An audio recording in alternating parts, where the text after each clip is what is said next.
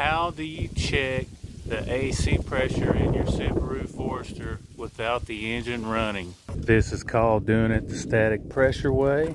It's 69 degrees outside, so this reading should be between 69 and 71.2. Remove your low pressure side cap.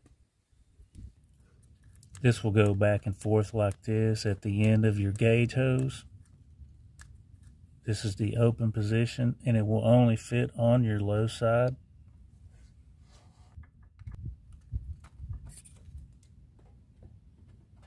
And you can tell what the reading is here. I can also go ahead and unscrew this can.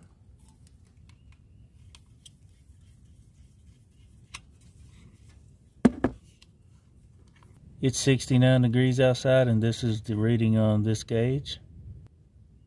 And you can tell the pressure is still the same with or without the can and without the vehicle running.